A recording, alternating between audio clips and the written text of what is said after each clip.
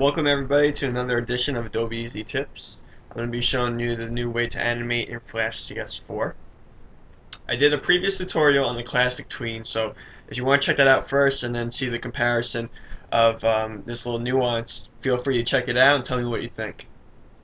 For starters, we're just going to go to the timeline that you see on top here, and you're going to see the Adobe Easy logo over here on the stage. And that's what we'll be animating.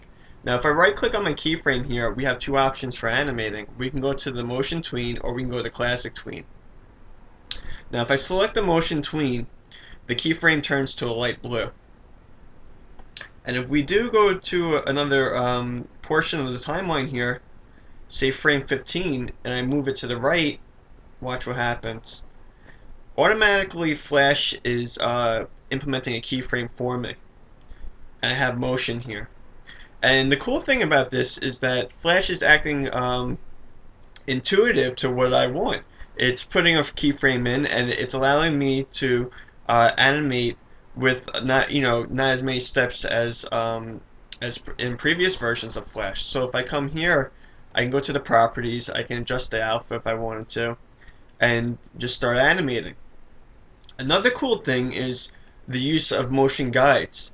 If you look down here, there's a line there.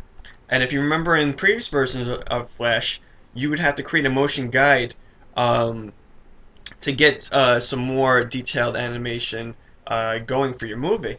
So if I come up here to the motion guide and I curve it, I could just come back here and look what happens. You get that half circle kind of motion. But let me just give you another piece of animation so you can see it a little better in action. And we'll come up here. And let me play it so you can see it.